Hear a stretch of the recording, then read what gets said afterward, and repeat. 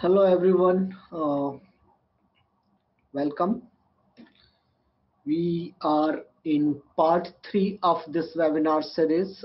Today we are going to go over Python tools for analyzing NO2 data from TROPOMI and OMI sensor. This is going to be a 2-hour long session. We will try to take a break towards after 1 hour of the session. So before we move on, I would like to make sure that everybody has followed the instructions to prepare for this session, which includes installing Python with correct version, all the packages which we will require to read the TROPOMI and OMI data, as well as you have the codes and data downloaded for today's session. So please make sure, if you have not downloaded or installed, maybe this is the right time to do it before I start, because we are going to very quickly go over exercises, and if you do not have installed Python or codes not available on your computer, then you will not be able to follow along with me. And but so with that, let me start some of the slides before we move on, so that everybody can get a feeling of what we are trying to do in today's webinar. Okay, let me start here.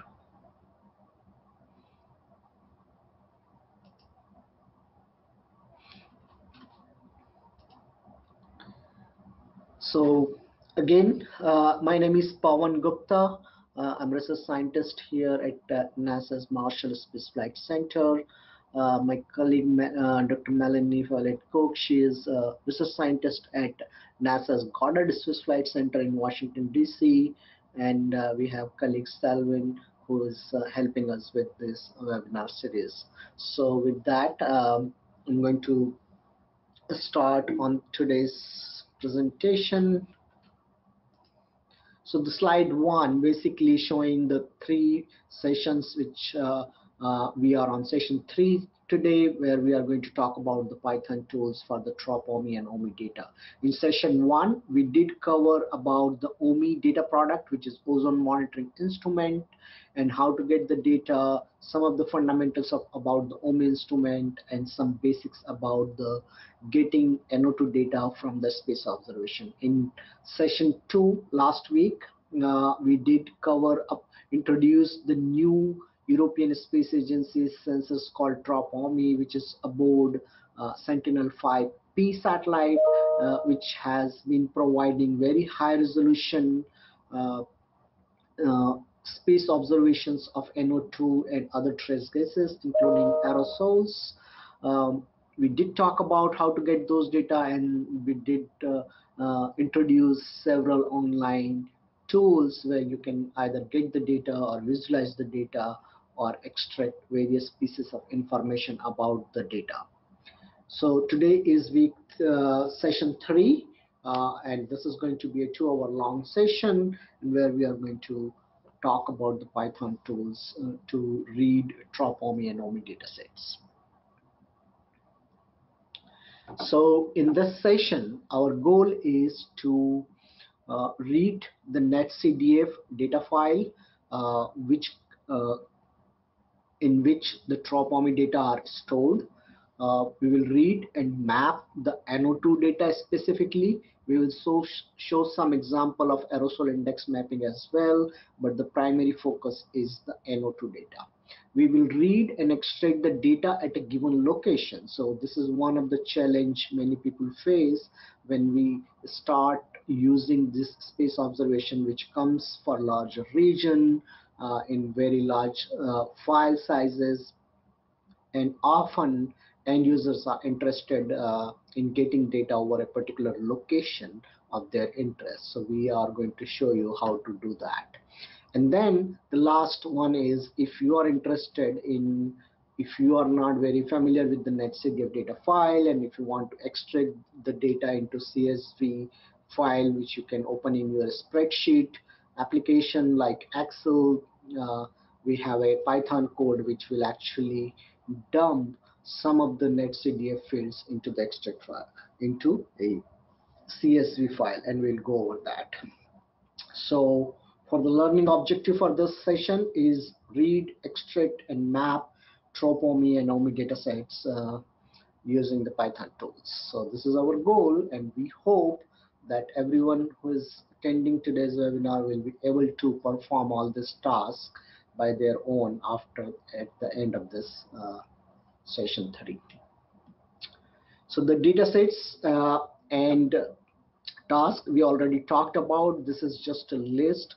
One more thing I want to make sure to understand that today I will not go through lot of PPT slide. This specific PPT presentation is made for your reference. So if you want to follow along with me, I will go through the exercise in Python, but this PPT or this presentation will serve as a reference for you, so that if you are missed some step, or if you want to go back and do it in your own time, you can use that as a reference. So again, data, OMI data and TROPOMI data. We are focused on NO2 data, but we will show you some few others like aerosol index as well.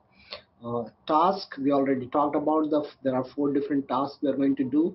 We'll list the SDAs, we'll map the data, we'll extract the data over location, and then we'll dump the data into a CSV file. Now, before we move forward, please go to this web page, which is given on the top. The link is given on the top, and you can click on that link from your PDF version.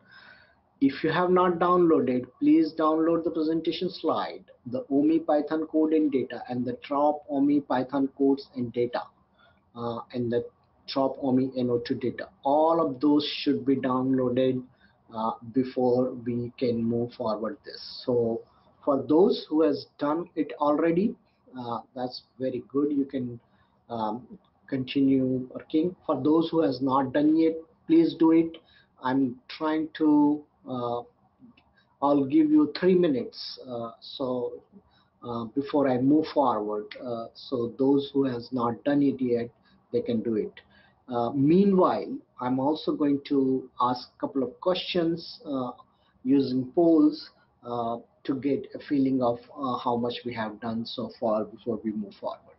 Great. So as you can see on the slide, we will be using Python 3.6.5 version, and we'll talk about different version in a bit.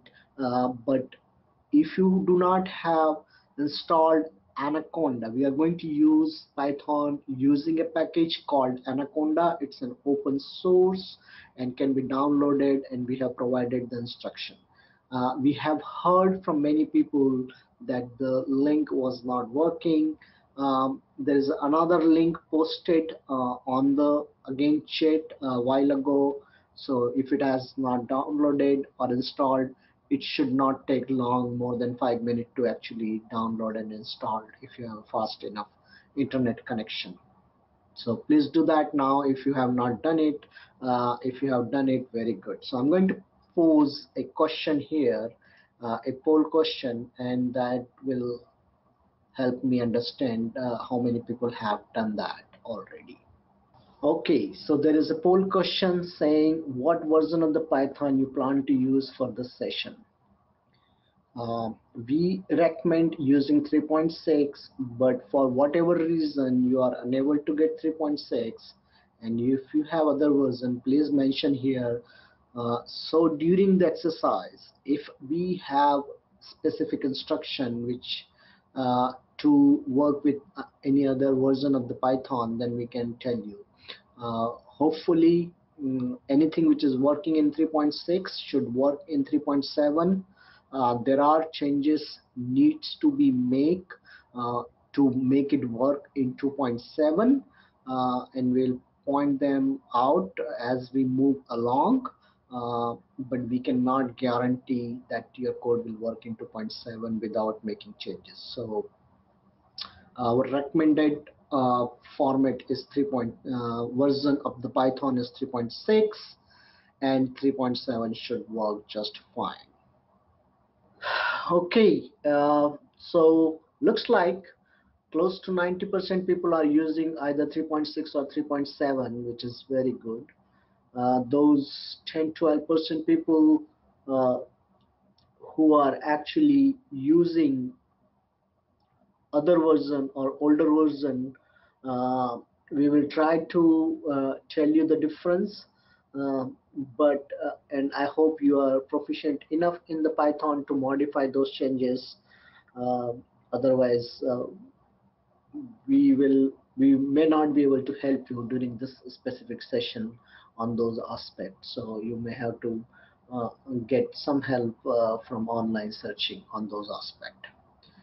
Okay, great. Before we move along, I have one more question uh, to ask, and that is, I want to understand the your expertise. So rate your experience in Python programming on the scale of 0 to 4. So if you have no experience or you have never used Python coding in your work or study or school, you can say 0. And if you feel that you are expert enough and can write your own code and modify the existing code, and you have good experience, you can scale from 1 to 4 anywhere where you feel comfortable.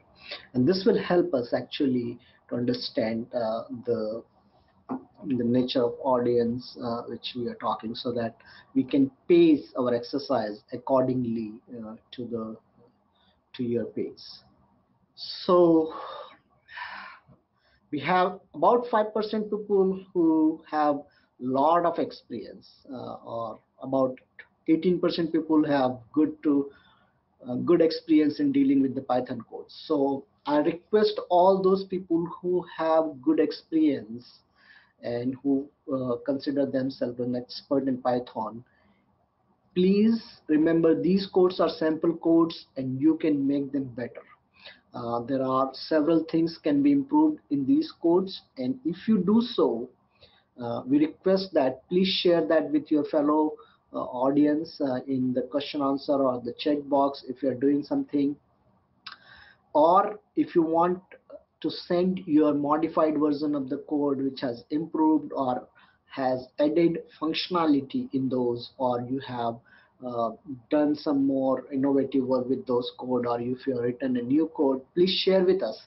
And depending on what that code does, and after reviewing everything, we might be able to include those in our future trainings, and we will make sure that credit is given to the people who has created and modified those codes. So we look forward for your comments on the specific codes, and we look forward for your modification, improvements, new codes on this topic. So please, those who has good skills on Python programming, please do share with us.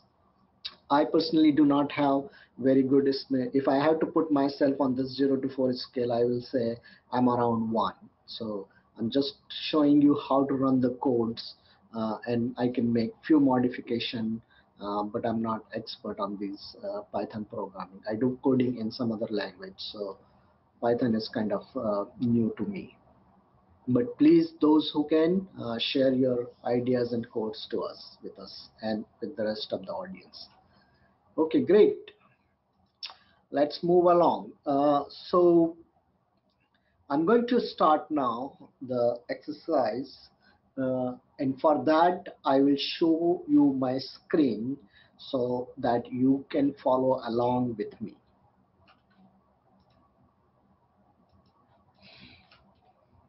So I'm going to go out of the PowerPoint and then show you the screen.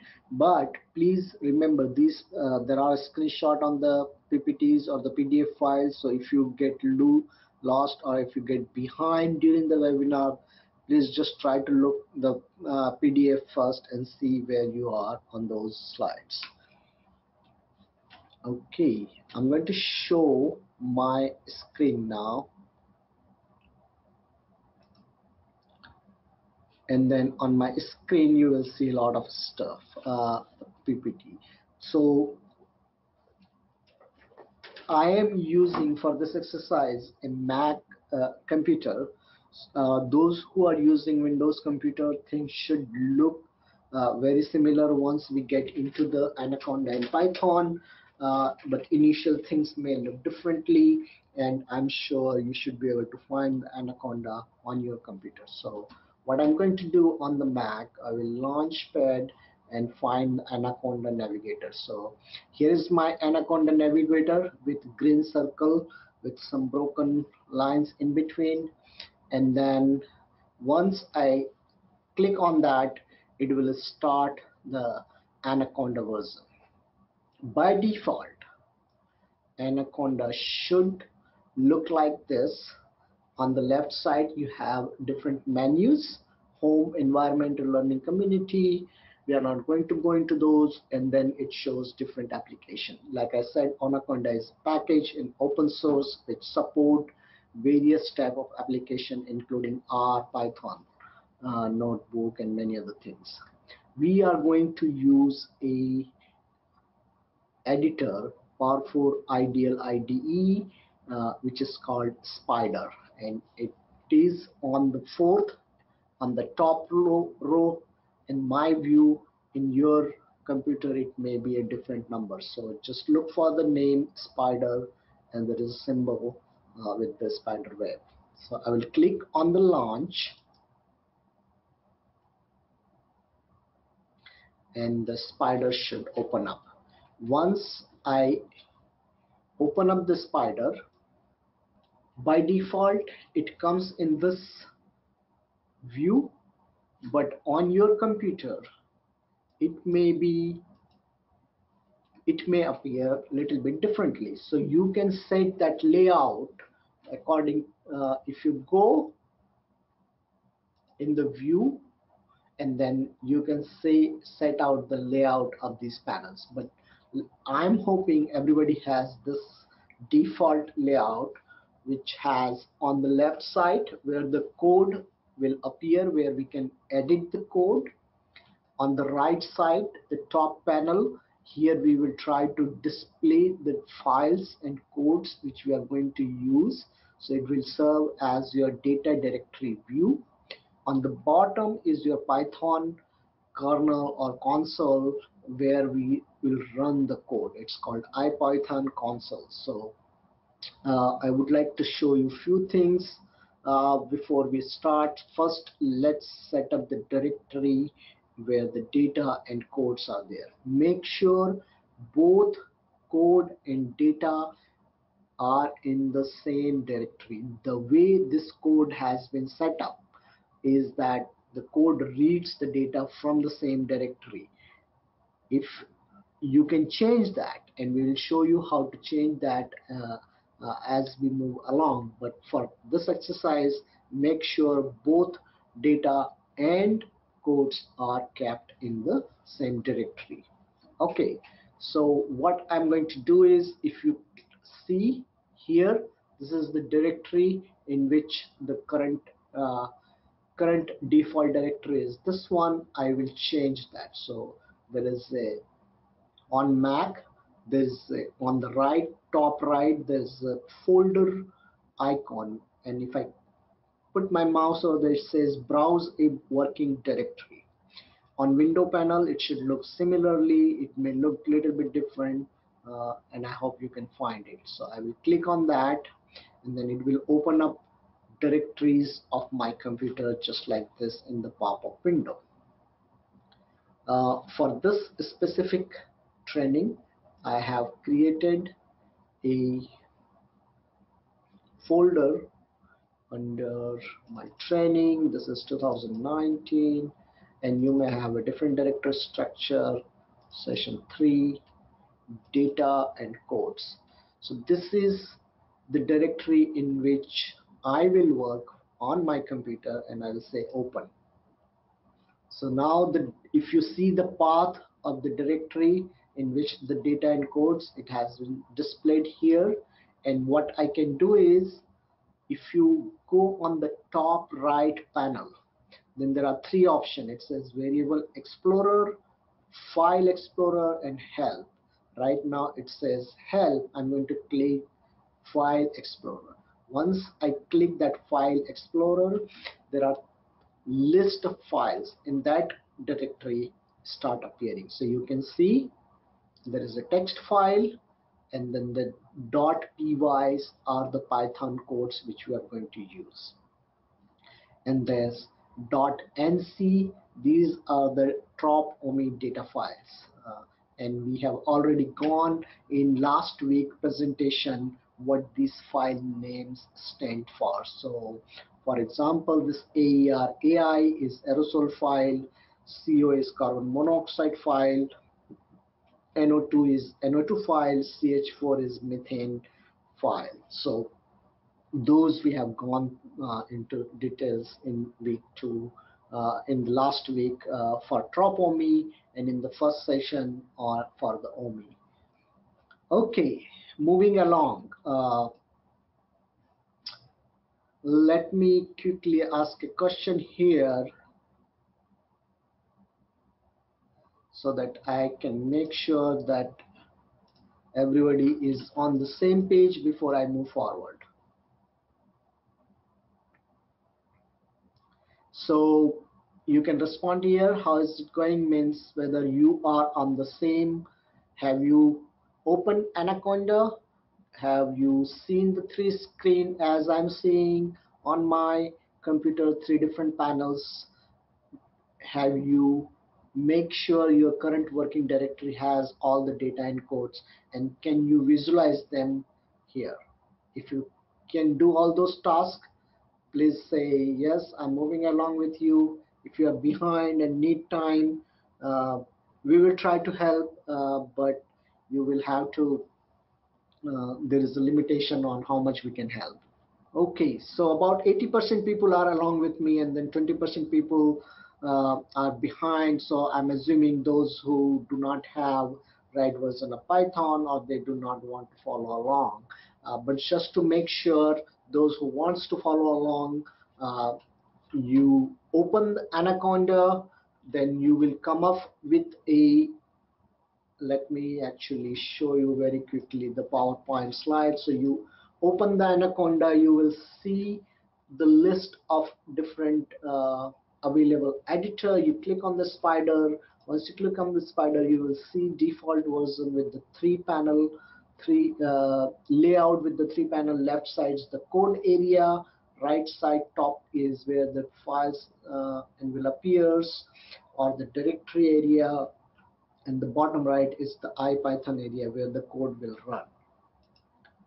And this is, the next one is the directory in which we have all those files. Okay, let's move along. Now, before we start, I want to show you one thing in the IPython console on the bottom right. So in this IPython console, on the right side, top right of the IPython console, where you can see my mouse, if you click on that icon, which is kind of setting icon, and if you click on that, there are various options here. And one of the options which we are going to use frequently throughout this session is called restart kernel. So this restart kernel, what it does is basically it will reset the IPython kernel so that all the variables are reset with the default. So when we run certain codes, some of the variables are saved in the IPython memory, and we don't want that to take over when we run the next code. Sometimes it can create the errors if your things are not set up properly. And like I said, these codes are not really very professionally written, so there are things which we do not want to carry over, or sometimes if errors occur in one code, then it can propagate into the next running. So we want to make sure we reset this kernel, and I will remind you after each code we run. Okay, so the first thing we are going to do is run the test code. Uh, the test code is called testcode.py. You can click on the directory on the top, and if you double click there, it will open on your left side. So now you can see the individual code here, and this code is very simple. What this code is doing is just importing all the packages which we need to run the to read and extract and map the TROPOMI data. So you have NetCDF, NumPy, system calendar. These are, don't worry about those. Those are default, come with the Anaconda. The pandas, which we are going to use to write the data as output, and the map and matplot, they will be used to make the map in the. So once your code is open, make sure do not edit anything. If you click on the left side, it become an editable window, and you will be easily able to edit things. I strongly recommend, please make sure you do not edit anything on the left side of this window. This is uh, in order to make sure those codes are running properly on your computer. If you edit anything, it may create errors. Even a small space which you put on this code can create an error, and it will be difficult for me to debug uh, during this session. So please do not do any editing. This is just to, for you to see how the code looks. Now I'm going to click the play button. Once I click the play button, you will see on the bottom right IPython package there is a run file, and it shows the entire code path, and it runs, and it comes with nothing. So it means everything is good. If it comes with warning or errors or with some kind of weird output, that means there is something wrong with any of this package. But right now it is coming with no errors, nothing. It means your test code is running good, and your Python has all the packages which you need, and you're ready to go. Okay, so with that, let me ask you another question.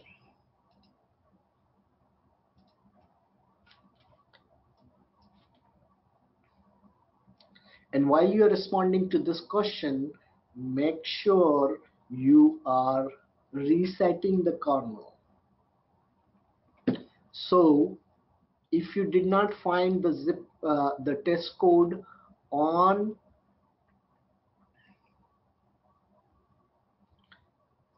the zip file which you downloaded from the page, I want everyone to go back to this web page, and in couple of minutes see the code. You should see another link actually which says the test code, and you should be able to download that code now. Okay, if you do not find the test code, I'm pasting the code actually in the checkbox, and you can copy paste those lines from the checkbox, just the one which I copied from the hash to the PLT. Just copy paste that, and you can copy paste on the left side of your panel, in where the Python package, where the Python editor is, and you can actually copy paste here just like so. This is your empty empty space. You just take those from the poll and copy and paste it here, and that's become your test code. And then save and say run, and then it should run. So remember, the green arrow is to run. Okay, so, and please take a couple of minutes to respond to this question and try to run the test code. Either you can get it from the ARSET page, or you can copy paste the code from the checkbox and put it in your file and run it.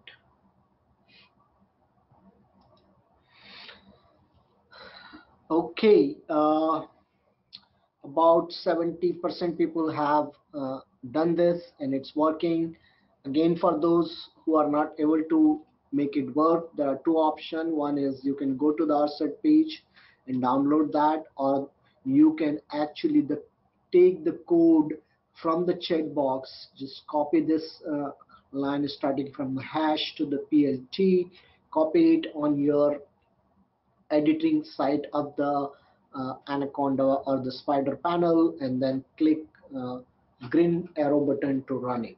With that, it should work.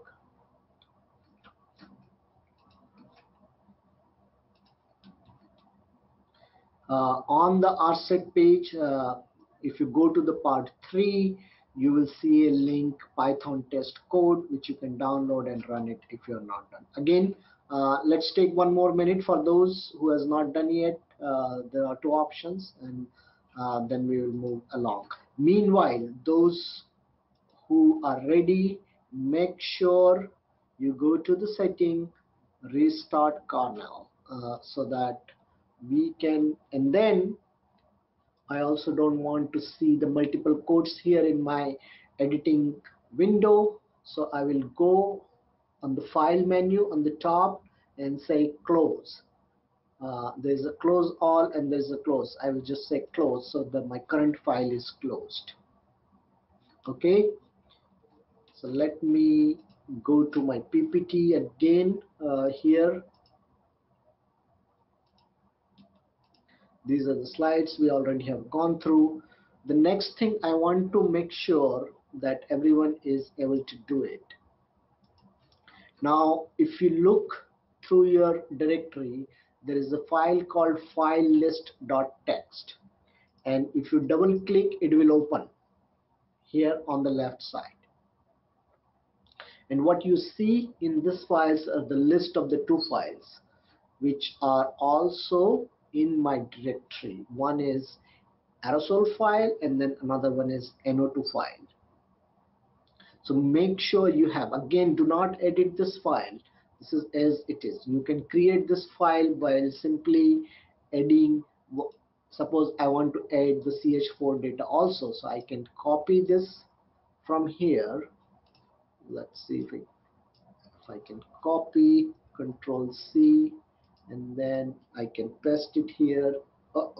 Sorry, it's not working. The copy paste is not working, but I can copy it from my directory. So it's basically just simple list of the file where things are.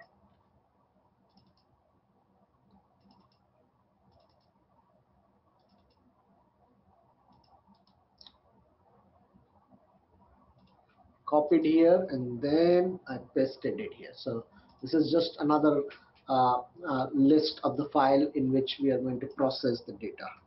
Okay, so I'm going to take that off for now and then close this as well. And it says no save change. So remember, this file list is the list of the files which we are going to process through the code. So before we start, I want to ask you another question. Okay, is there a file named file list in your data and code directory? This is very important. If you do not have this, then you won't able to run any of the code successfully, because all the data it reads from this file. If that file list which you want to process is not in this file list, your code will not work. Moving along, the first code which we are going to go through is, so I'm going to switch between PowerPoint slides and the real exercise just to give you what we are trying to do here. So now we are going to do read those netcdf file, and first task we will do is print SDS. Okay, what do you mean by SDS? SDS is scientific data sets, for example, amount of NO2 in tropospheric column, or aerosol index value over certain region or some other parameters. So each netcdf file have multiple parameter, as we have seen in our last week presentation using Panoply, that when we open the netcdf file, there are many variables in those files. Those variables are called SDS or scientific data sets. They contain information about uh, metadata and the specific parameters and their uh, different kind of attributes like missing values or offset if there is any, or the units or their name, sometimes the method through which they are produced. They also have uh, geographical location like latitude, longitude. They also have sun satellite geometry. So all the variables which may be required for you to analyze the data, to make assessment of the data, are in those netcdf file, and we are going to just print those lists in our first exercise. So to do that, again, go to your uh, IPython console and then click restart kernel, and then it will restart to make sure that nothing is coming from the first code which we read. So to do this, we are going to open the code called read underscore TROPOMI and list sds.py. This is the code which we are going to run, and you will see the code is appeared on the left side. Now this is a simple code, and those who are expert of Python, they can definitely take on this code and improve it and make it more simple or more versatile. So these are two routines which they are using. I'm not going to go into details of the routine, but I'm going to go to the part where actually it calls for that. So the important one of the thing on line 102 on my screen, you can see on the code side says file list, open file list.txt in read format, so as reading the file. So what this line will do is actually read the list of files which are there in the file list.txt which we have seen earlier, and then process each file one by one. Okay, so what I'm going to do is I will go on the top and click the play button. Once I click the play button, you will see an action on the IPython console on the bottom right, and it says, would you like to process? And it will print the name of the first file in the file list.txt directory, and that is an aerosol file. And I say yes. I can just type Y for yes and hit enter. Once I type yes and then hit enter. Okay, now it has printed a lot of information, so I can actually browse and go back. So I will scroll up where I had entered the yes. So here is my file name, and here is the yes which and now it has printed a lot of stuff. So this looks very similar to the screen which we have seen in the Panoply exercise last week. Basically, it's going to give you all the metadata and all the parameters which are there in the, so next, global attributes. This is institution which has pursues. This is source. It's a Sentinel-5 precursor. Satellite name. TROPOMI is the sensor. The data is level 2. It has all the time, date information, and a lot of other information as well. It also gives you the geographical coverage of these data sets. Now, the parameters specifically which we are looking for are starting here in the bottom. They are under name called product. Product is subgroup in the netcdf which contain the data sets which we need. Okay, So the one which we are interested, I'm going to show you in a minute. It's called aerosol index 380 to 354. This is very similar aerosol index which we get from the OMI satellites. It has fill value is used for this if there are no data.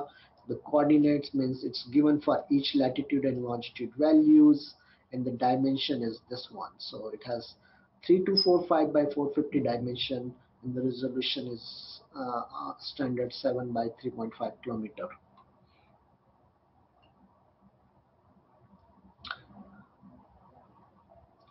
Okay, so it is printed all the SDS. Now I'm going to print the same thing because the next file in my list is NO2 file. I'm going to say yes, and then it will print same thing for the NO2. So the product, the SDS which we are going to use is called, let me find it, it's tropospheric.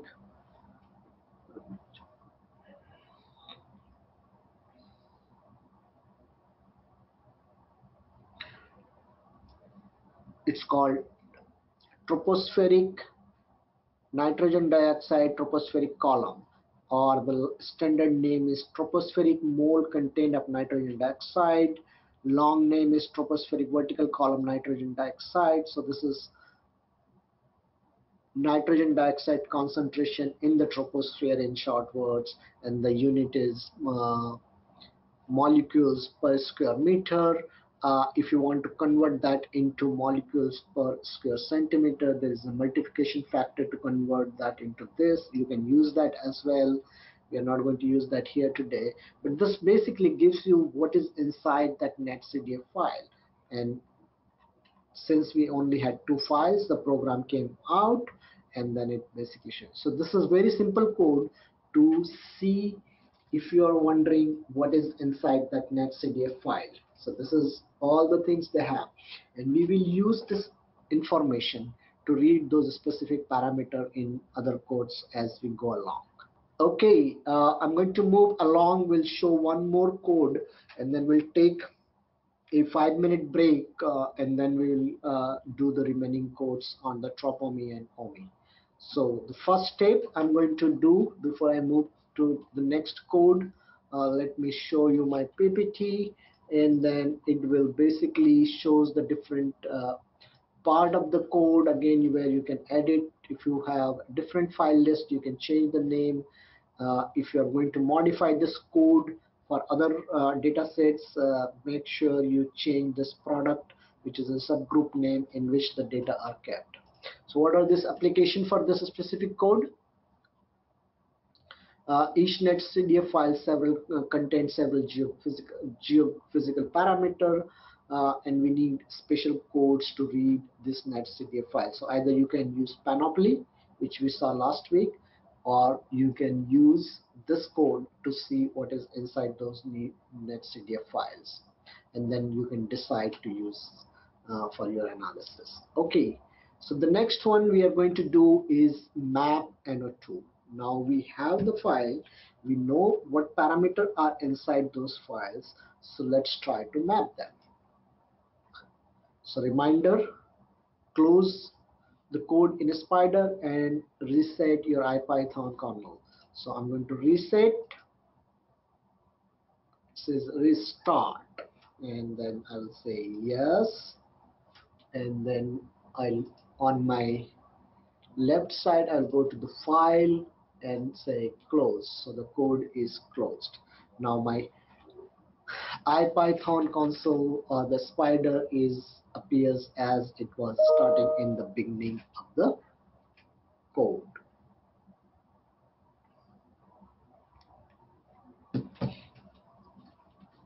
Now those people who are having issues or getting errors, make sure you have all those libraries. If you do not have those libraries, then you will not be able to get actually to this point. So with that, I'm going to take one more code and run it before we take a 5-minute break. So the next code, which we already talked, is about mapping the data. So there is a code called read and map TROPOMI NO2 data. I will double click on that code. It will open up on my left side and you can see the code here. Now you will see some similarities between this code and the earlier code. They are built on the same, using the same code, same framework with some modification. Again, it will read the list of file. You can see the line 23, it says file list dot text. This is the list standard, the same file list through which we are reading the list of the files or the data file list. Now if you move along in the code, this is the group product under which our data products are saved in the netstdf file. And how do we know that? That we did know using the first code which we ran. Okay, the print SDS. It does have that information. We also saw in our first code that the name of the SDS parameter which we want to extract for NO2 data is called nitrogen dioxide tropospheric column. Okay, make sure you, if your data directory does not have these four files, NO2, aerosol, CO, or CH4, make sure you copy that from the TROPOMI NO2 data directory. If you download it from the ARSET page, there may be multiple links through which you have downloaded the data. There may be a separate zip file for the code. There may be separate for the NO2 data. Make sure you put those files in your current directory. If you do not have those, then it may not run your code. So make sure you do that. So again, if your TROPOMI data is not in the same directory and if you downloaded it separately from the ARSET web page, make sure you copy those data files in this directory in order to run that. Now this code is also actually modified to run on the aerosols, and the parameter which we are going to run is called aerosol index 354,388. This is very identical parameter as you get from the OMI using the same wavelength. And then the rest of the code is basically reading the latitude, longitude. It's also going to extract the different pieces of information. It will calculate some statistics like mean, median of the data, and then the last part of the code is basically mapping the data. So it will take use the base map package of the Python to map the data, and here you can do a lot of modification improvements to make the map much more clean, user which can serve better to your specific application. Okay, so let's run this code. Again, I will click on the play button on the top left, and the code comes with exactly the same instruction as you saw in the first code. Would you like to process that?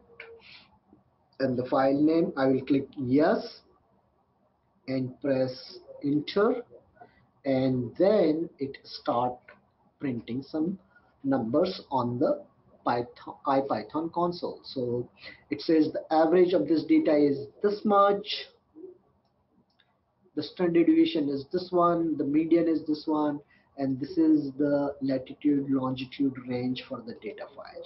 Now the next question it is asking is, would you like to create a map of this data? Please say yes or no.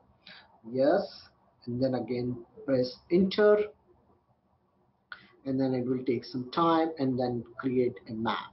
So this is, remember, it shows a map on your screen here, and the title of the map is the name of the file from which we are reading the data, and then on the subtitle it says aerosol index from 380. This is the long name of the SDS which we are reading here, aerosol index 354 380. So the long name of this is called aerosol index from this to this, and the values are plotted on the map as color scale -2 to 4. Now the aerosol index, those who understand, it's a UV index of which represent the amount of absorbing aerosols in the atmosphere, and this specific file represent data from August 2018 last year. And there were, during this observational period, there were several fires in the United States and the Canada, and those produced very high, those emitted a lot of smoke in the atmosphere, and smoke is an absorbing type of aerosol and create high values of aerosol index. So you see red color over the US and Canada, that's nothing but smoke in the atmosphere and shown as high values. Negative values of aerosol index are typically represented either it's cloud or scattering type of aerosols in different places. So now this code is going to ask you, would you like to save this map? I will say yes. And once I say yes, watch the top screen where the file explorer. You should see a image created .png. So it will have the same name as the data file and will say .png. Again, you can change that in the code. So here is the out full file name. I took just the file name and took out the last three .nc. Instead of that, I put .png. You can change this file name anything you like. And if I open this file, you will see a image file is open. You can again clean this map, modify, you can specify different location, project it, and make it better for your own presentation. But this is again a sample code for you to run. Now once the map is shown as png, it will go to the next file. It will do the same thing. Our next file is NO2 file. So anyway, before we take a break, I want to show you the NO2 map also. So my code is asking, would you like to process the NO2 file? I'm going to say yes and hit enter. Again, it will print all the average statistics, average, standard deviation, medium, and the latitude longitude range of which are there in the data file. So you can see all those values here. It will ask whether you want to create a map or not. I'm going to say yes, and then it should do the same thing as it did for the aerosols data. So now you can see the NO2 map. It's again asking whether you want to save that as PNG. I will say yes. And if I watch my top screen, a PNG file has been created corresponding to NO2 file, and I can open that and we'll see similar file. Again, these codes are again sample codes. You can customize this code, how this color scale should be visible, in what kind of unit it should be, how the title should look, how the map should look, should map plot the entire granule. So right now what it is plotting is one entire orbit, so a satellite overpass.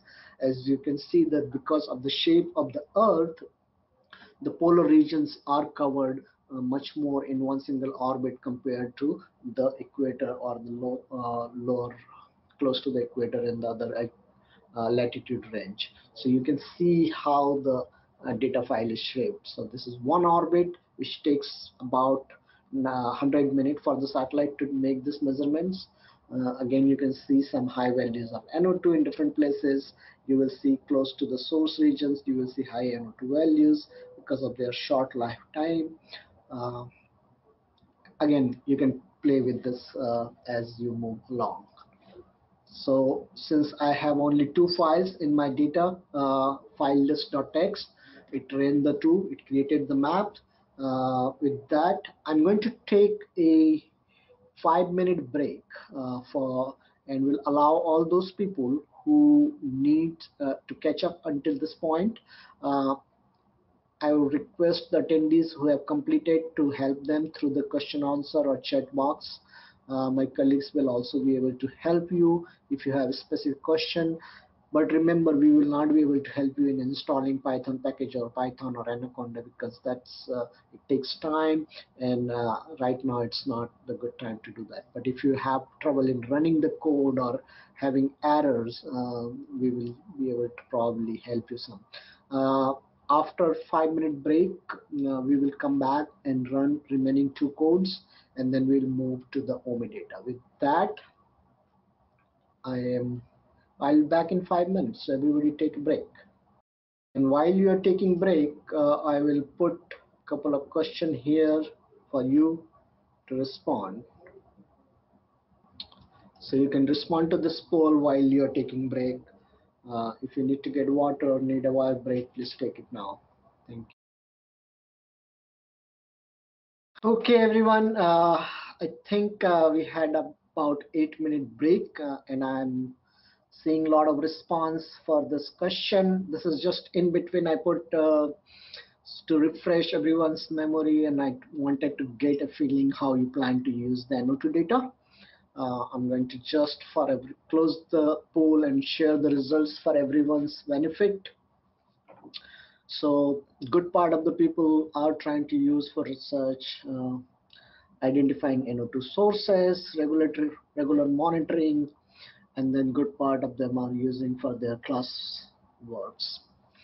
And there are some who have not identified what they want to do, but everyone is welcome to use the way you want to use the data, but make sure you read through some of those documentation which we have gone through in the past week presentations, and those documentation and data are available for you to refer at any time you use the data sets.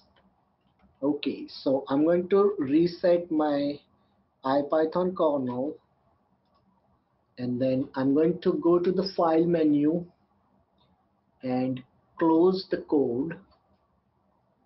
So now my IPython console is clear, and my editor on the left side, Spider editor, is also clean. There's no file showing there. So the next code which we are going to use, let me bring my PPT again, is going to be, we already looked the NO2, just to show you a couple of things on the NO2 mapping code. Here is the place in the code where you can change the color scale. It has been given here. There's a link also if you want to change the code in the application. So this code was just an example. You can use this code for various things, and this map can also actually identify to regions of high pollutions in different parts of the world. So the next code which we are going to go over is called, this will help us to extract the data at a given location, and I understand many people would like to do that. From that large file you want to get the data on a given location.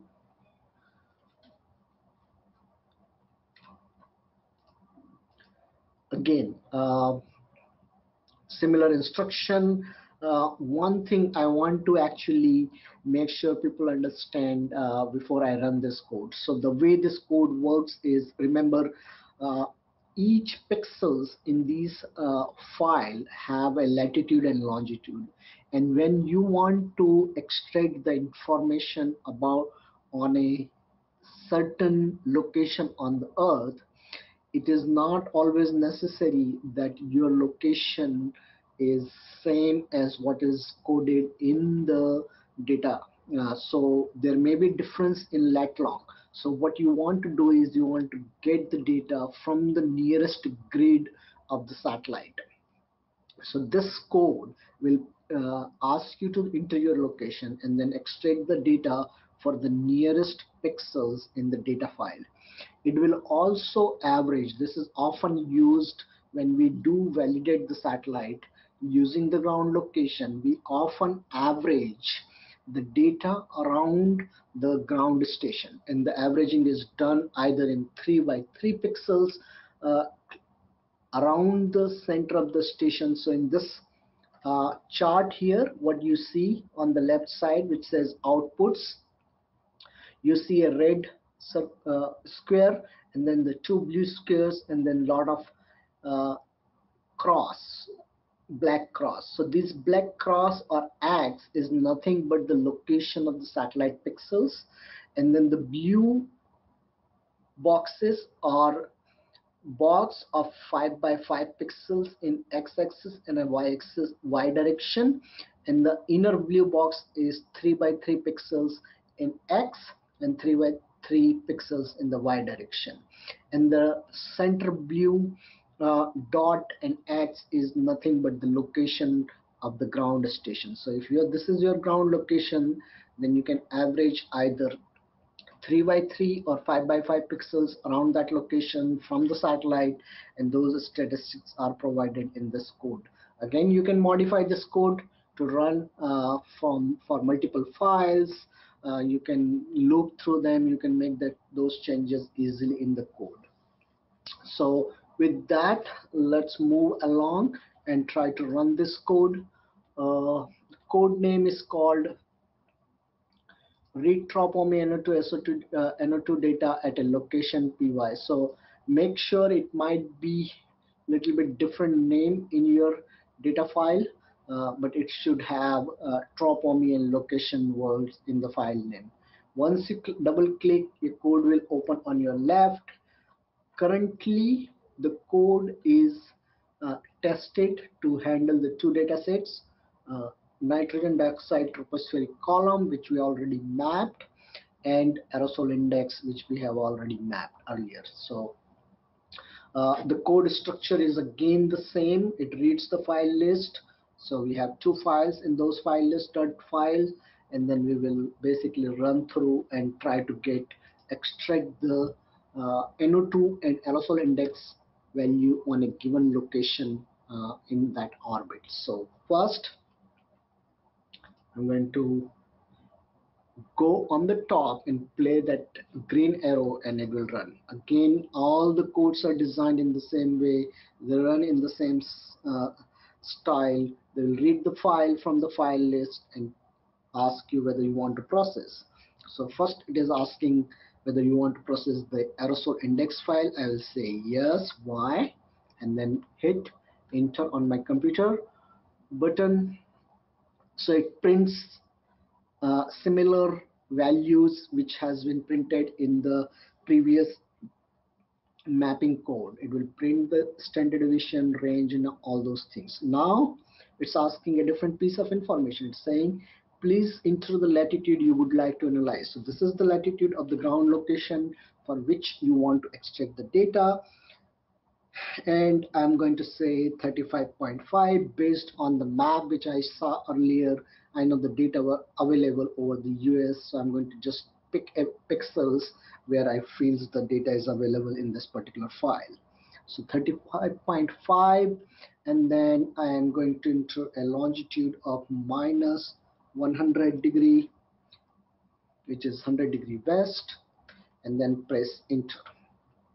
Once I press that, it will display several information. Now this is critical. So it says the nearest pixels to your entered location is at latitude. So I entered 35.5, and the nearest pixels available from the satellite is at location 35.51 and minus 100.010. So it's pretty close to what my initial locations are. The value of aerosol index at the nearest pixel is minus 2.39. The average values, it says there are 9 valid pixels in 3 by 3 grid centered at your location. So there are, remember those two blue boxes, small box is 3 by 3. It's giving you the statistics of those small boxes, which is shown in the PPT. And then it is also giving you the statistics of that bigger blue box in the PPT slide. So 5 by 5 and 3 by 3. Now this is for aerosol index file. Now since it has processed these values, now let's assume you want to get this value for thousands of files. So you can go into the code and change the way it is asking. You can hard code these locations of so here in the code, here is the place line 84 to 87. Here is the place where it is asking the location information. You can hard code if you have only one station. You can change the code if you have a list of location, and then it will print for every single things. And you can also dump the data into actually a file. Again, all those modification in the code, you can do it easily. We are not going to do here. We are just showing you a sample codes which you can take and use it and modify it according to your own needs. So next file, it is asking for the NO2. I'm going to say yes and enter again. It will display, print out same information it has done for aerosol file. I'm going to print the same location as I put for my aerosol file, and then it will print actually the values corresponding to nearest pixel. The tropospheric vertical column nitrogen oxide is this much, and then it is giving me the statistics of the 3x3 and then the statistics of 5x5 pixels around, and then program ends because there were only two files. Before moving to the next code, actually I'm going to show some application of this code, which is very critical. So if you look at the slide, usually you can modify this code to validate the satellite data, and one of the important steps in validating is extracting the satellite data on a given ground location. So on the left you can see somebody has run the code for several months from February 2011 to October 2012 and extracted the data from OMI sensors and plotted as a time series. And you can do that. This code will help you to do this, perform this task. It will not plot a time series, but you can write another piece of code which will plot the time series after extracting the data. On the right, it just shows the results of some of the validation studies. We have already seen this plot in our part 1 of the presentation, where we talked about the OMI data, and the similar code can be used to perform this kind of analysis. So there are several applications for this kind of code.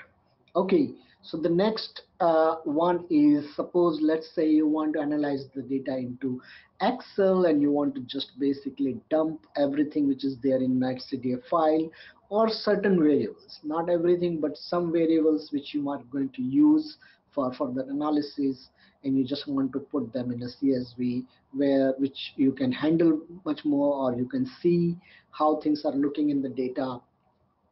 It can be opened in any spreadsheet files, things like that. So we have a code to do that.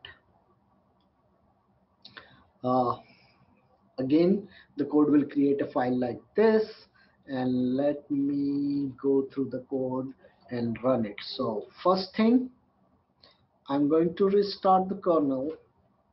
Yes, I'm going to close the file, and then I'm going to open another file program called read TROPOMI NO2 and dump ASCII. So this code is going to read the NC file and then write them into a NetCDF file. Now we are not trying to read every single parameter which is there in the NetCDF in this particular. We are only going to read certain parameters which may be relevant, and you can change that. You can go to the code and then you can change which specific parameter you want to read or not read and dump into the NetCDF file. So I'm going to just say play, and the first one is aerosol file. Remember, same sequence of running the code. I will say yes, press enter. Now remember, this task is it's time consuming because it has to read a lot of data and put that into CSV file, so it may take a little bit longer. So now what it has done is It says this is a TROPOMI aerosol index file. These are the variable which has been already written out in a CSV file. So what are those variables? Latitude, longitude, QA values. Remember we talked about the QA value in the last week's presentation. Each pixels of TROPOMI data comes with a QA value, and in order to make a quantitative analysis, QA value must be considered. So those are the QA values. This is aerosol index values, precision, other parameters there. So all files have been saved successfully. Now if you look again to your directory, the same directory, you will see a .csv file has been created, and it's the same aerosol AI, same name as nc file .csv. Now I will open that file and show you in a minute, but let me first complete this code because it's going to the next file. What is my next file? NO2 file.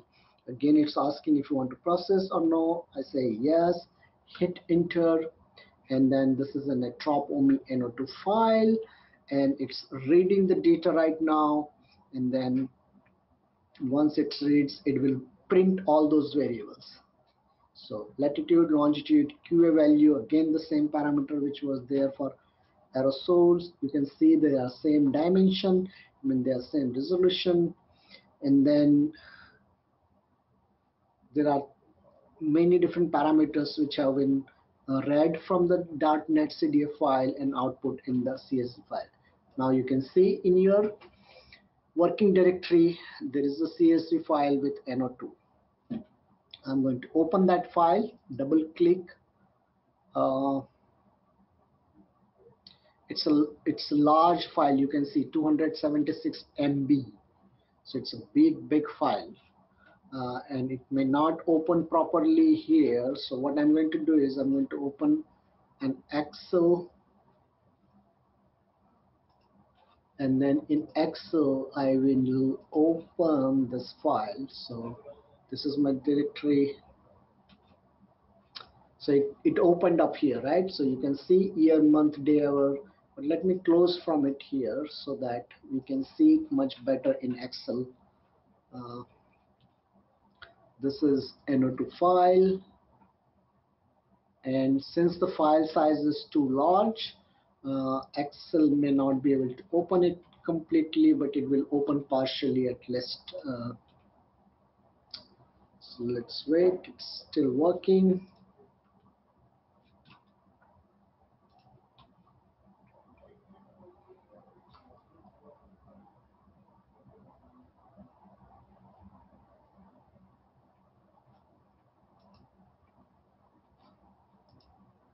Oh, it's taking time. Okay, it says alert file not loaded completely. That is okay because I just want to see what is inside. It may not load because the file size is big. That's why there's not enough number of rows in Access to load all. But good thing is you have the data now in very simple ASCII format, which you can see through and use it as you need. So you have year, month, day, hour, minute, second of the observation.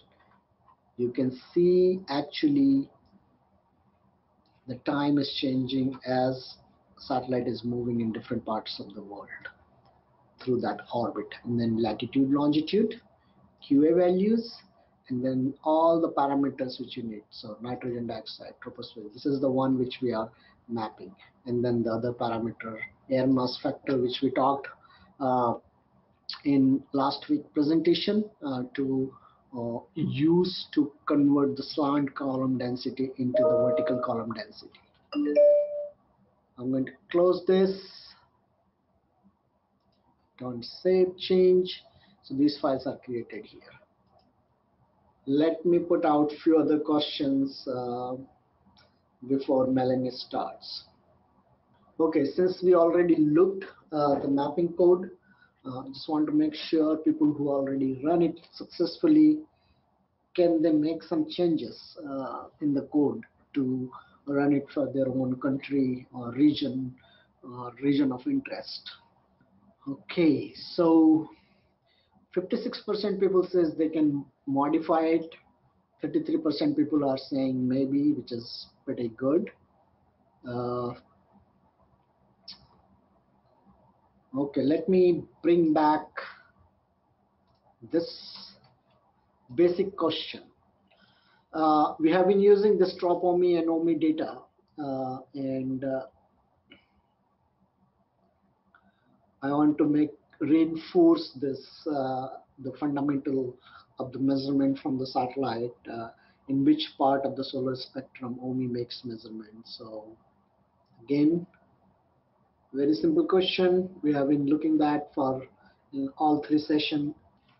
Okay, 75% people have done correct answer, which is ultraviolet. So this is UV instrument. There is a little bit of visible also in that, up to 500 nanometer, but that's very few channels. So most of the channels are in UV part. Okay, let's do another poll before we move to the. Okay, we looked this in the last week presentation. TROPOMI's spatial resolution is approximately how many times higher than OMI? I think in one of the slide we have gone specifically to this. We have 30 seconds, and then we will go over OMI data and OMI codes. Okay, so the TROPOMI is about 6 times higher than OMI. 90%, 91% people responded correctly, which is very good. So if you are wondering, you have to calculate the area for the pixels. If you calculate the area of the pixels, considering 13 by 24 for OMI and 7 by 3.5 for or 7 by 7 for TROPOMI, then you comes with a number which is about 6 times. So great. With that, I'm going to transfer to Melanie, and she will actually go over some of the OMI codes to do similar stuff. So Melanie, you can take over now. Great, thank you, Pawan. Can you see my screen? Oh, no, showing my screen. Yes, we can see it.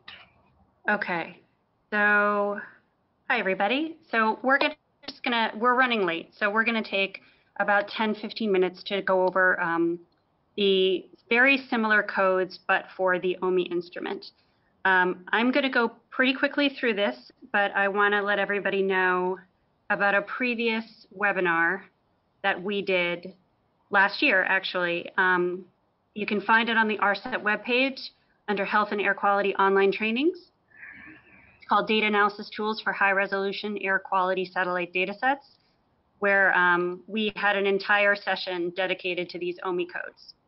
So that's where you can find more information about these. So we're going to be looking we're going to be using Spider, just like Pawan showed. But I'm using a Windows environment. So for those Windows users, you'll be able to see the slightly different interface. So hopefully everybody has downloaded the OMI Python codes and data zip file seen here. Inside this file contains file list.txt, again, very similar to OMI NO2 data files, and the codes we're going to use.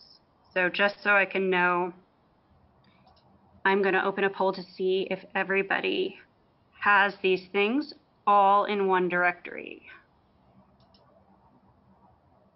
Okay, I'm already seeing a couple people saying they don't have these. They can be located on the training page for this webinar series in a zip file. You can just download the zip file and unzip it, and everything should be in the same directory. About 50% of people have answered, and most people are kind of set and ready to go. So we're going to continue because we are a little bit short on time. So here you see my working Spider window. My code's very similar to what Pawan showed is here on the left. My working directory with all of my file list.txt, my data, and my codes are here. on the upper right in my File Explorer pane, and I've got an IPython terminal open on the right. The first code we're going to go through is the read OMI NO2 SO2 and list SDS.py. And very similar to what Pawan showed, here is where it opens the file list.txt. This can be any name that you want.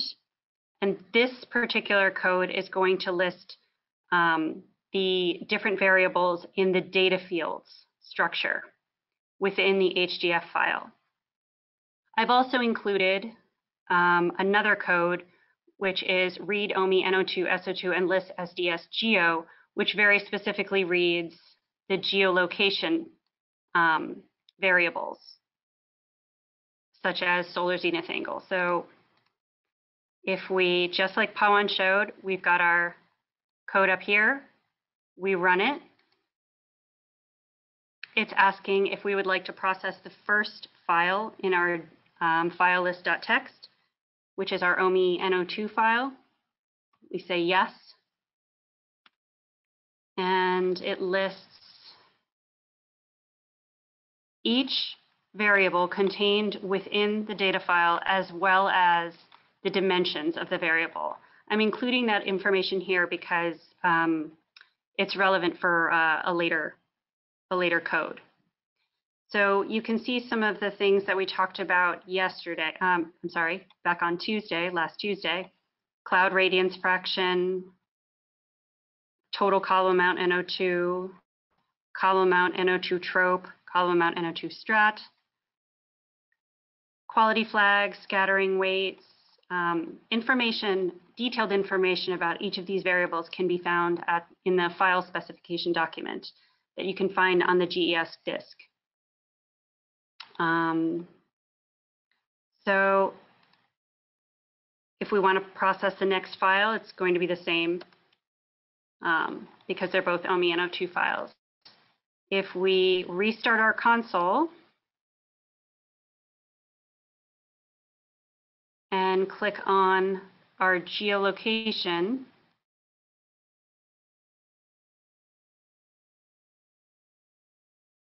we go through the same procedure. Do we want to process the first file in the data in the file list.txt? Yes. And here we see the geolocation variables available: latitude, longitude, and solar zenith angle that we referenced last Tuesday. So we don't need to process this one, so I'm actually going to say no. Our next code that we're going to look at is read and map OMI NO2 SO2. In this code, here, again, this file list.txt can be any file you want. Here, we're referencing the particular SDS that we would like to plot. For OMI NO2 files, it's the column amount NO2. If you were plotting SO2, it would be plotting OMI total column amount SO2. And further down, on around line 101, you can see it's referencing the color map. Here's where you would change the color scale of your plot. So restarting our console. And as Pawan mentioned, as this restarts, you can loop through. You can change these codes to loop through instead of being interactive for every single file. So we run our code using this green triangle up here. Would we like to process the first file? Yes. And we get some information about this particular file. It's an OMI NO2 file. This is the average total column NO2, troposphere column NO2. The average, no, this is the total column NO2. The average of the data, standard deviation, median, and information about the latitude and longitude. Would we like to create a map of this data? Yes.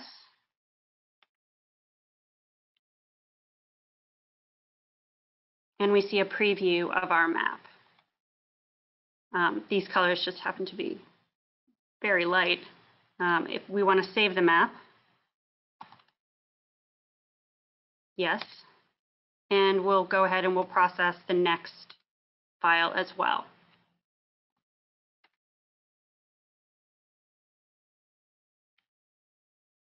So you can see the reason for the difference in color is the scale. You can see this is 1 times 10 to the 17th, and this is 1 times 10 to the 15th. So we would like to save this map. Also on this map, you can see the effects of the row anomaly in this plot. Yes, we would like to save the map. And looking up at our File Explorer window, we can see that 2 PNG files have been created. So they're within our working directory. So I can bring one of those up. So we now have those saved.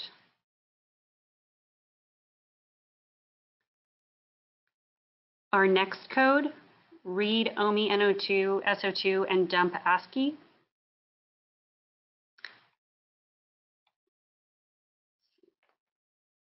Here is where we list the SDS we want to output, and this is why I included the dimensions in the list SDS code, because when you choose your SDS to output, they all have to be the same dimension.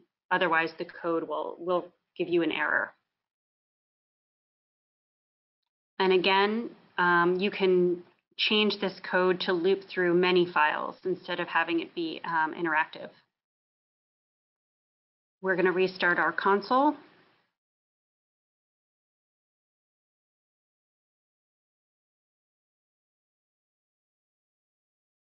Okay, and we're going to run this code. Yes, we would like to process this.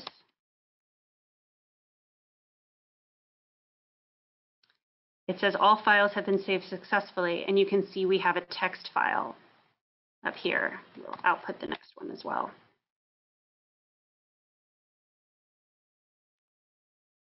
And when we preview those, you can see we have a text file that can be loaded into Excel or any other editor that you'd like to use.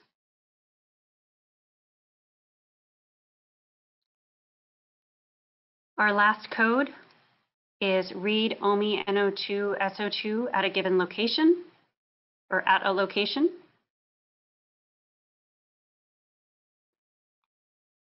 And for this, here we are looking at the column amount NO2 variable, but again, you can change this to any variable that's located within the file. Same thing here, if you're reading an SO2 file, it would output OMI total column amount SO2. So restart our terminal.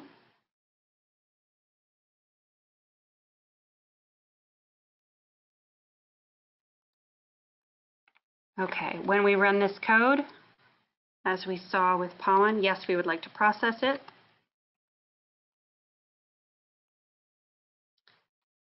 It's giving us latitude and longitude information, and it would like a latitude, we're going to say 30, and a longitude we would like to analyze, and we're going to choose -90. And then we get information about nearest pixels to that location. So the nearest pixel to that location is at this latitude and longitude. This is the value of that pixel. There are 9 valid pixels in a 3x3 grid. It gives you some statistics about that grid, and in a 5x5 grid. Looking at the next file, we're going to look at the same location. Oops.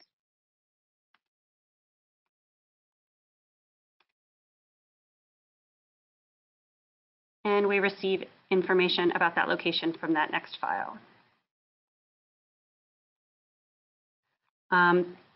Using this, you can pull in, OMI data for a given location you can automate this to loop over many other files.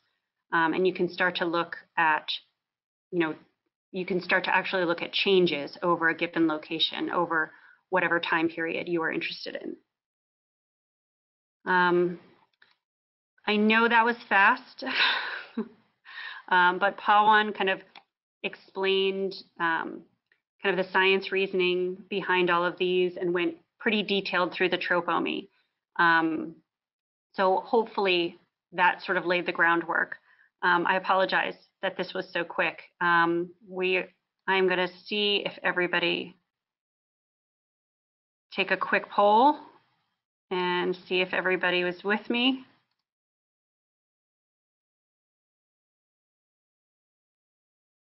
Okay, so it looks like about 90% of you are with me.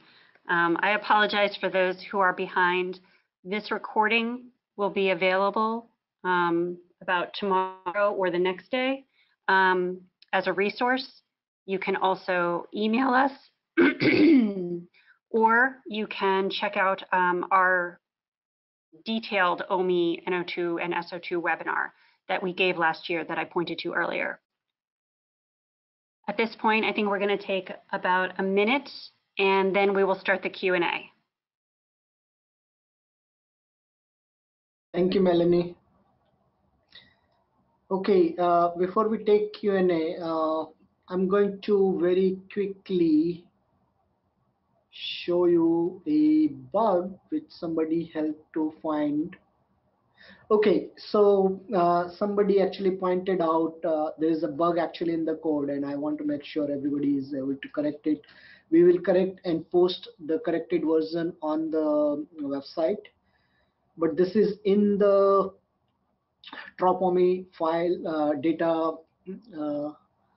the code which read the TROPOMI data and dump into a ASCII file or CSV file, which you can open in Excel spreadsheet.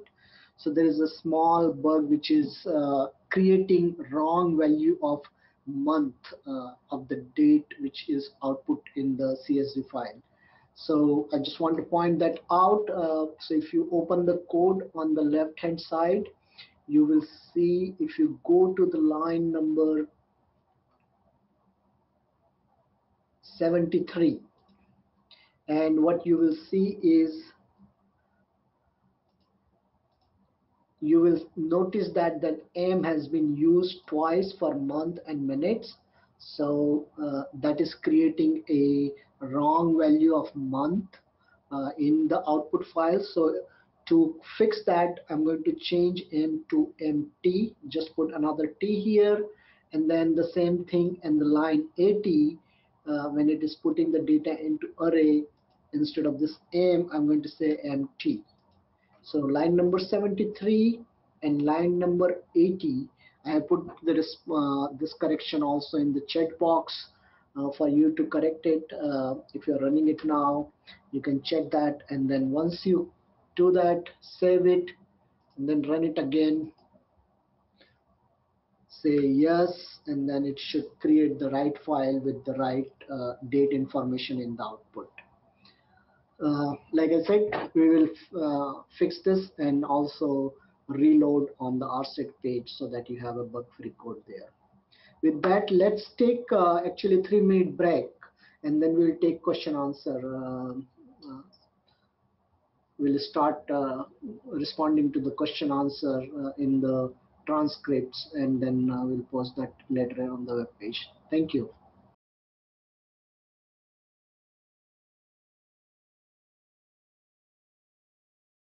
Okay, so the first question is the measurement of the behavior of NO2, methane, and PM2.5 at the surface level as we correlated with the satellite data.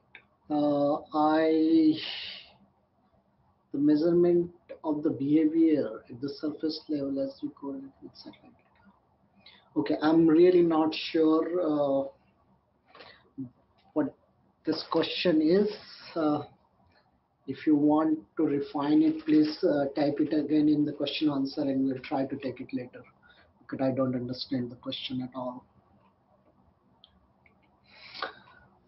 the TROPOMI data in molecules per meter square can be transferred to ppm?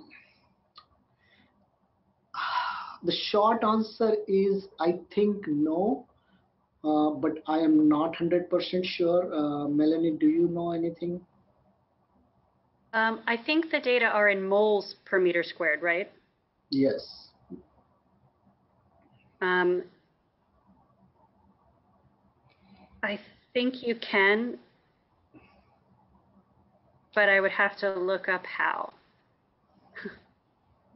Yeah, it may require additional details about because one is kind of mixing ratio, another one is count of molecules. Okay, question 3. We will try to find, actually for the question 2, we'll try to find the answer, and when we post the transcript, we might provide more detailed answer there. Can you also show some trend analysis in how to interpret those aerosol NO2 values and correlation to other parameters like pollution growth, population growth? Thank you for that suggestion. I think that is beyond this webinar series, but some of these we do cover more in our in-person training, and hopefully in future we will be able to do some online training focusing on the trend analysis and interpretation of the data.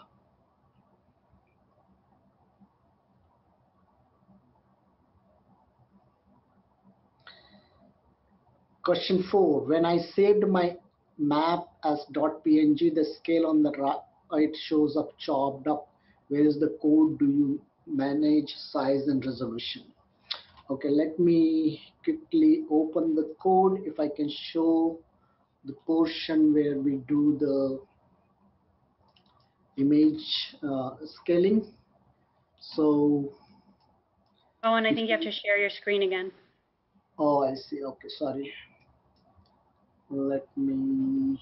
Oh, I see. Okay. Thank you, Sheldon. So if you look my screen on the left side, this is the code which map. On the bottom, the code, when I'm saving it, I'm setting the resolution to 300 dpi.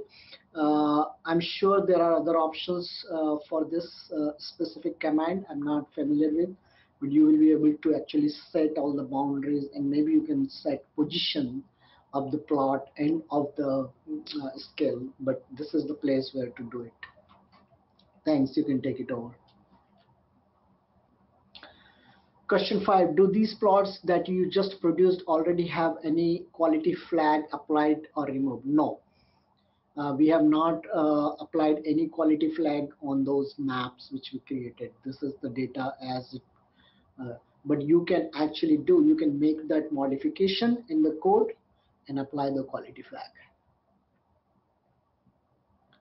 What is the difference between aerosol index 354, 388 precision and aerosol index 354 and 388? So the first is just showing the precision value, and the second one is actually value of aerosol index for that specific wavelength range 354 to 388.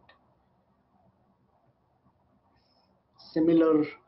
Next question number 7 is what is the difference between aerosol index at 354, 388 and aerosol index 340 and 380. So this is something has to do with the historical records of aerosol index. There used to be an instrument called TOMS, Total Ozone Monitoring Instrument. It used to operate at 340 to 380 nanometer, and that's where aerosol index used to be calculated. When OMI was launched, the new wavelength has been adopted, 354 and 388, to calculate the aerosol index. So the new sensors now have both channels actually. Therefore, they are trying to give you an equivalent aerosol index so that you can compare or use along with TOMS or OMI data. In terms of the physical significance, they should be very close to each other, but there can be some difference just because of the change in the wavelength.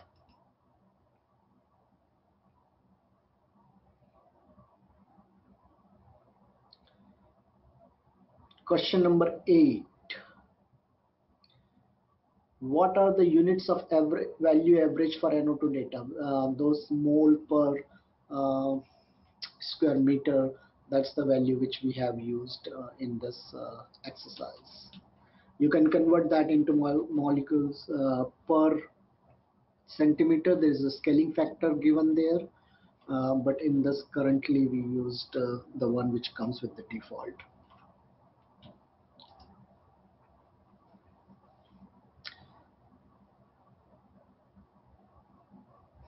Why aerosol index values are low, which is about minus or 0.01.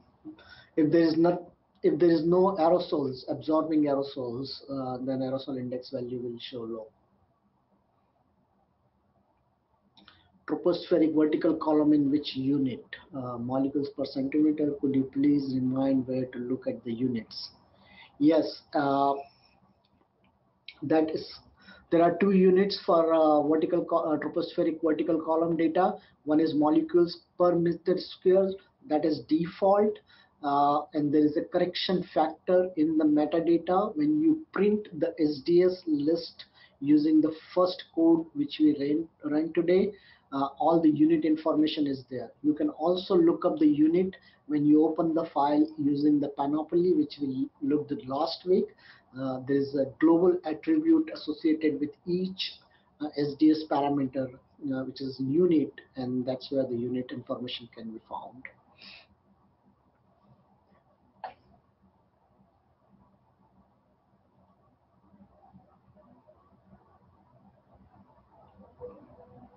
Question 11. Extracting data in points. Does this script take consideration of pulling the centroid pixel value with 3 by 3 pixels level? Yes. First script finds nearest pixel to your ground location, and then do 3 by 3 averaging with that nearest pixel. It does not do any interpolation or average of the data. Question 12. In CSV file, why do we see month beyond 12? How do we need to understand that? That was a bug. We have just showed you how to correct that. We will make that correction and upload the corrected code on our website.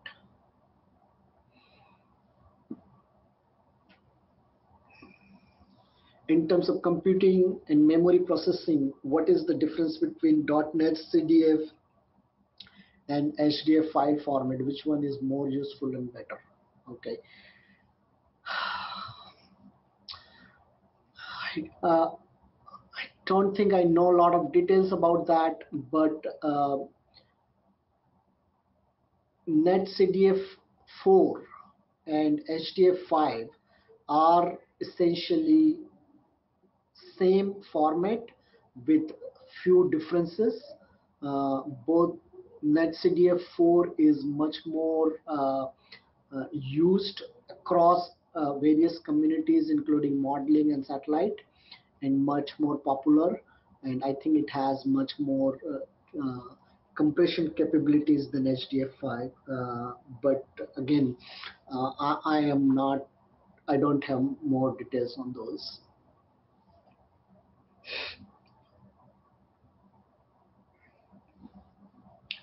Question 14. How can I modify the code to map the TROPOMI aerosols for a small region like a country? In order to do that, you will have to change the lat-long boundary when you are plotting the data on the map. Again, in the code, in the portion where it calls for the base map, on around line 80 or 82, you will see it asks for upper latitude and upper longitude, and lower latitude and lower longitude, and you can make those boundaries change, and the data will plot. If the data is available in the file over your selected location, it will plot them there. So it should be pretty simple fix. QGIS useful NetCDF to CSV conversion. I think you can do it, but I'm not familiar with the QGIS.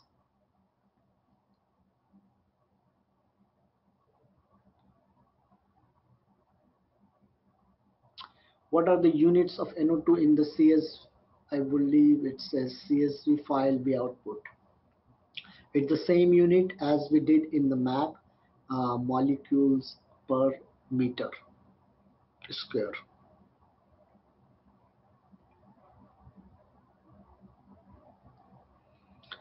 Question 17, can be mapped on a specific location? Uh, you, I assume you mean a specific region. The short answer is yes, and I think I have given the answer above in terms of where to make those change in the code.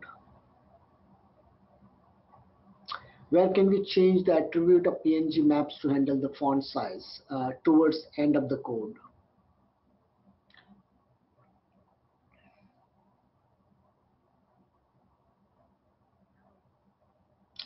Should the magnitude of OMI and TROPOMI NO2 be comparable for the same lat-long grid? Yes. You can compare them and see how well they compare, depending on where you are looking and which grid you are looking. There can be differences due to the pixel size. There can be differences due to the algorithms, change in the algorithms.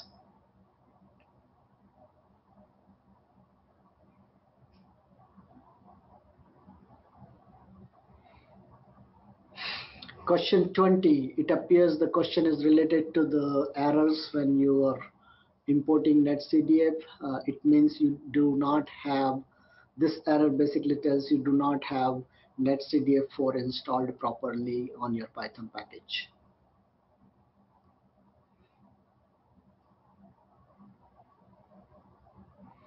Question 21, could this data analysis be performed on any Earth observing imaging tool product? Again, I'm not sure what the question is, but you can modify these codes to read different satellite data sets.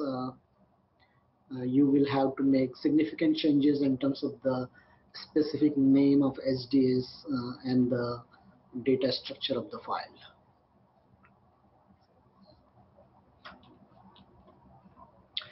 Okay, I think that's all we have.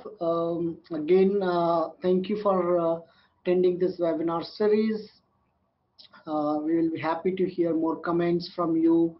You will receive a survey from this webinar in a couple of days. Please feel free to provide your feedback through that survey. It should not take more than 5-10 minutes of your time, but your feedback is very critical for us.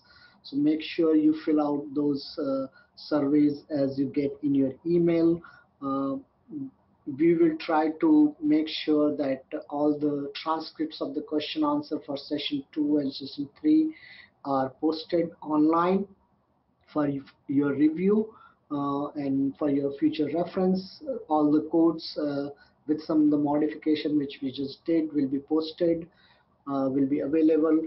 And like I said, those who have more experience in Python, and if they're making changes in the codes, please share with us so that we can implement in our training, and you will be given credit for that. With that, thank you. Thank you, Melanie and Shalvin. Is there anything else, Melanie, you want to say? Nope, I think that covers everything. Okay, great. Thank you, everyone. Thanks, everybody. Have a good day. Rest of the good. Bye-bye.